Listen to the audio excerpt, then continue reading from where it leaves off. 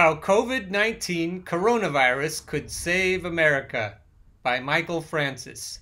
Recently, German Chancellor Angela Merkel said that given a virus for which there is no immunity and no immunization, we have to understand that many people will be infected. The consensus among experts is that 60 to 70% of the population will be infected. While many are lambasting that as damaging fear-mongering, it seems that the United States could be facing just such a doomsday scenario. For many, the outlook on COVID-19 is looking bleak. Coronavirus could kill 5 million Americans, in part because without paid sick leave and nationalized health care, individuals will likely not cooperate with self-quarantine. I've written about that more here. If you can't see what I'm reading, there's a link in this article that you can go to find out more information. And the articles I read on this show, I always link to in the information section beneath the videos. I also put the links under my podcasts if you're listening on podcast. It is worth taking a pause to be thankful that this contagion has a fatality rate that is as low as it is. Even a 5% or 10% fatality rate would cast a much darker shadow on the days to come.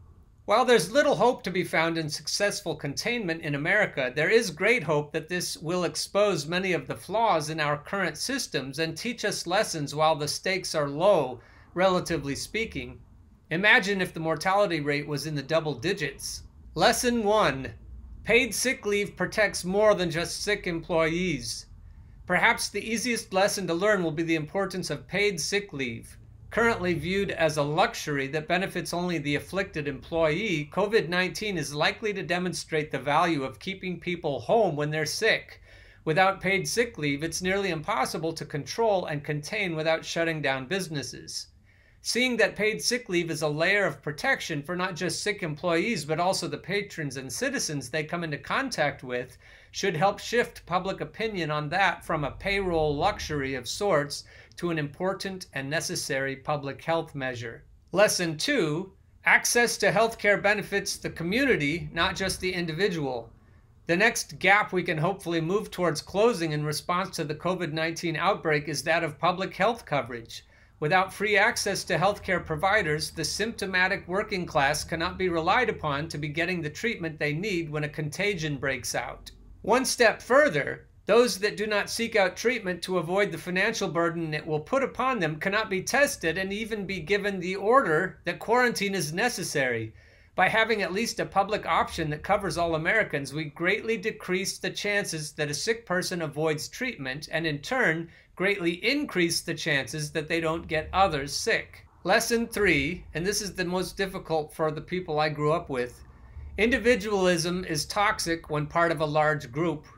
On a more ideological scale, perhaps this will be the turning point where Americans start to abandon rugged individualism in favor of lifting up communities at large. It's one thing to want to rely only on self when one lives in a rural, sparsely populated area.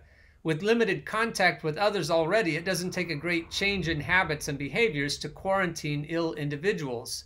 It's quite another beast to lean towards individualism in major cities where the interests of the individual can be in direct conflict to the interests of the communities and thus the thousands of individuals within it. With our current system in place, we are going to see that individuals desperate to cover their rent and their bills are going to be willing to put others at risk of infection. They have little other choice. Being homeless is a far greater concern to the individual than infecting someone else with a virus they themselves must already endure. If the community can't first protect the interests of the individual, it will surely never be able to protect the interests of the community. And in failing to do so, we threaten the best interest of all Americans.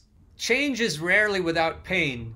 It appears likely that thousands, millions may lose their lives during the COVID-19 outbreak. May we all dig deep into our conscience and learn what we must to ensure that next time we'll be better. Follow Michael Francis on Medium for more on politics, culture, and the human experience.